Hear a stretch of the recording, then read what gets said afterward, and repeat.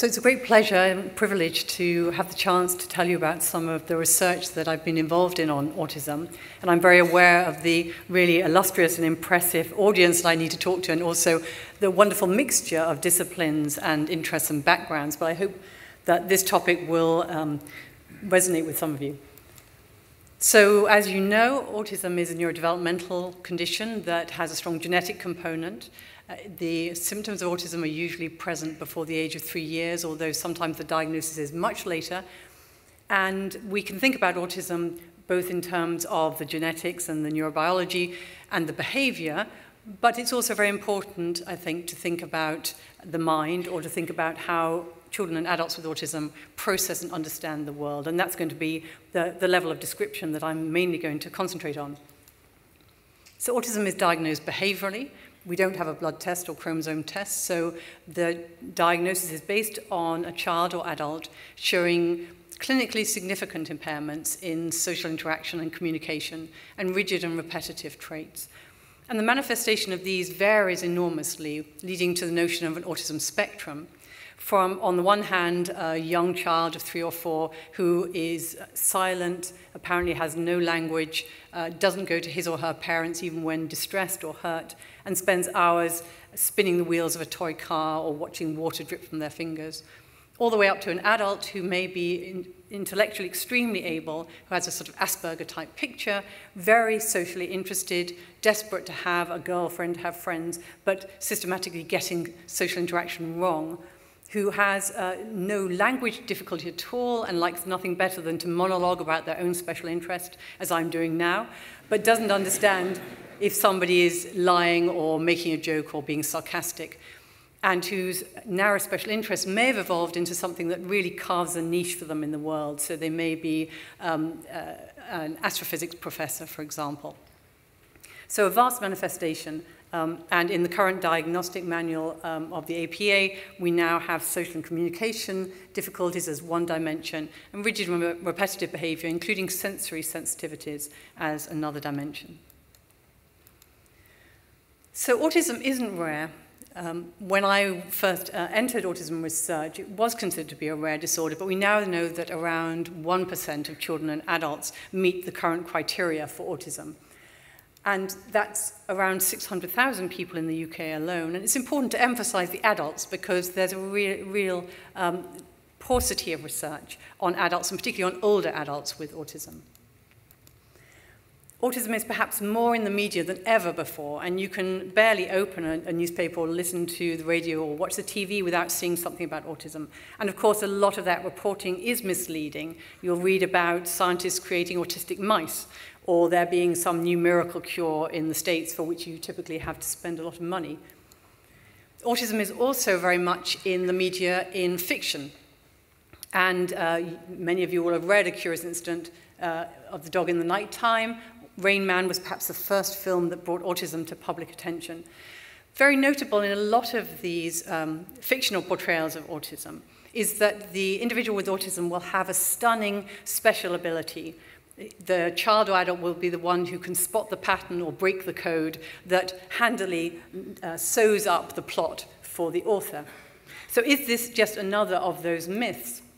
Well, actually, autism is strongly associated with talent, and striking talents are seen at a much higher instant in individuals with autism than in any other group that's been studied. So this presents us with a real puzzle. Here I'm showing you some of the drawings of a famous artist with autism called Nadia, and she did these drawings when she was 3. And at that point, she couldn't do up her own buttons or eat with a knife and fork. She didn't have the coordination to allow her to do that. But if she was given a biro, and it had to be a biro, she could produce really beautiful drawings like these. And often it's not only the final product, but the process that is absolutely amazing in individuals with autism who show special talents. Stephen Wiltshire here is drawing the cityscape of Tokyo from memory after a 20-minute helicopter ride over the city. And although not every individual with autism has talent at the level of Stephen Wiltshire, there are striking talents in perhaps a third of individuals with autism, something that they're really unusually good at compared to that other profile of abilities. And interestingly, these cluster into particular areas. So musical skill, particularly being able to play by ear, math skill, particularly mental calculation, or calendrical calculation, knowing the day of the week that any date in the past or future will fall on, and memory skills, as well as the artistic skills that I've shown you. So why is autism linked to talent? And it's important at this point to say that in thinking about talent in autism, I'm not wishing away or denying the very real difficulties that individuals with autism and their families face. So this little boy may have the special talent that if, when he wakes up, one of those objects has been moved a fraction of an inch, he's going to have a meltdown and be inconsolable. And that may not seem to his family like a special talent, but his ability to notice a minute change in the environment is something that most of us don't possess. But of course, autism is a complex mixture of challenges, but also of some differences in processing that do very often, I believe, lead to talent. So why is autism linked to talent? Well, to try and unpack that, we need to look below the level of behavior to that level of cognition or information processing. How do people with autism see and understand the world? And I think there's no single explanation here that will suffice to explain the complex picture of autism. But I think we've got some good theories, and I'm going to go through 3 good candidate cognitive theories and try and explore whether they can help us to understand why talent is so common in autism. So I'll begin with a theory of helping us to understand why people with autism have such notable social and communication difficulties. And this is the idea, the theory, that most individuals with autism have difficulty attributing mental states to other people. They find it difficult to know what you might be thinking. And this, by contrast, in neurotypical children, is an automatic, in fact, an obligatory ability that children show from at least the second year of life. And it's manifest in such simple things as a child learning to keep secrets or to tell lies. Those already show that a child is able to recognize that what they know isn't necessarily the same as what you know. And indeed, they can manipulate what you might know. And it's often tested with a very simple test called the Sally-Ann task. And this can be acted out with dolls or with people. And you can see this portrayed. You have introduced the characters, Sally and Anne. Sally has a basket, Anne has a box. And Sally has a ball, which she puts in her basket while she goes out. Now, while she's out, naughty Anne moves the ball from the basket to her box. And then when Sally comes back in and she wants to play with her ball, the test question to the child or adult is, where will Sally look for the ball? Or where does Sally think the ball is? And from the age of about 3, and using cleverer technology even younger in infancy, if you use eye tracking measures, neurotypical children understand that Sally will look in the basket where she thinks the ball is, even though the children know that the ball in reality is in the box. But most children with autism, and indeed some adults with autism, will answer that Sally will look in the box, which is sort of a logical answer, but it doesn't take into account Sally's mistaken belief. Now, this goes a long way to explaining why people with autism find it difficult to understand, are you joking, are you lying, because that's all about your intention as a speaker, and intention is a mental state, and they seem to find it difficult to read mental states. But it also shapes the learning environment for a child with autism. So you can see here the tendency that we have as neurotypical individuals to be guided by other people's interests and attention. So if you walk along the street and everyone's pointing up at something, it's almost impossible not to look. That's how we're programmed. And so here you might see 2 little boys, the one who's looking towards us, maybe a neurotypical child, who's interested in playing with the pots and pans, but even more interested in what his mother or father think about what he's doing. Is he going to get told off? Are they going to join in? And by contrast, the other little boy who's stacking the tins is interested in what he's doing, and that's all he's interested in. That has his sole focus of attention. And his learning, his development, is not going to be shaped by what everybody else thinks. He's not automatically going to be interested in the things that other people are interested in. And maybe that brings some benefits as well as some challenges. So I think there are 3 ways that mind blindness, or lack of theory of mind, may enhance talent in people with autism. Firstly, The ability to maintain your own focus of interest, unaffected by other people's interests, may mean that you can avoid becoming a member of the herd. So you're not wearing these blinkers that we probably take on more and more, especially as we become teenagers, to only be interested in what everyone else is interested in. Secondly, we potentially don't, we as neurotypicals spend a lot of our time and our neural processing in understanding other people. And while we're amazingly impressed by an autistic savant who can memorize a telephone directory, somebody coming from Mars would be amazingly impressed that you can recognize thousands upon thousands of faces. You may not be able to name them all, but you can say if they're familiar or not, and that's a savant ability. It just happens to be one that we all share, so it doesn't surprise us. If we devoted that time and neural processing to other skills, maybe as people with autism do, that might go some part of the way to explaining their extraordinary talents. And the last is more speculative. We've done some work that's shown that people with autism have a different sort of self-awareness, that recognizing their own thoughts may also be different. And this may relate to a greater ability to enter a state of flow, which is often described in sports psychology as that state of being unconscious of your surroundings, completely enveloped in the task in hand, and which is a very productive, also a very pleasant state. And I don't play golf, but I've been told that the way to put off your opponent in golf is to ask them to tell you exactly how they're going to take the next shot. Because some things are better done without too much self-reflection. And this may be something that comes easier to people with autism. So that's the understanding the social part of autism. What about a theory that would help us to understand something about the rigid and repetitive behavior in autism? Well, an important part of the autism cognitive phenotype seems to be executive dysfunction. So executive function is the umbrella term given to all of those higher order functions typically subserved by the prefrontal cortex that allow us to cope with novelty and change. So they allow us to monitor our behavior, to be flexible, and to suppress habitual behavior that's no longer relevant.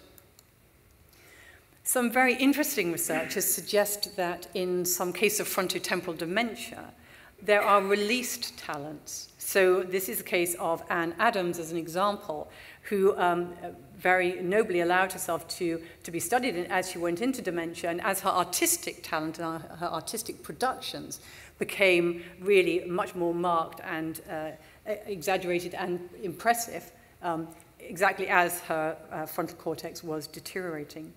And based in part on those findings, Alan Snyder has made the rather extraordinary suggestion that we might be able to turn off our frontal lobes to release savant-like skills.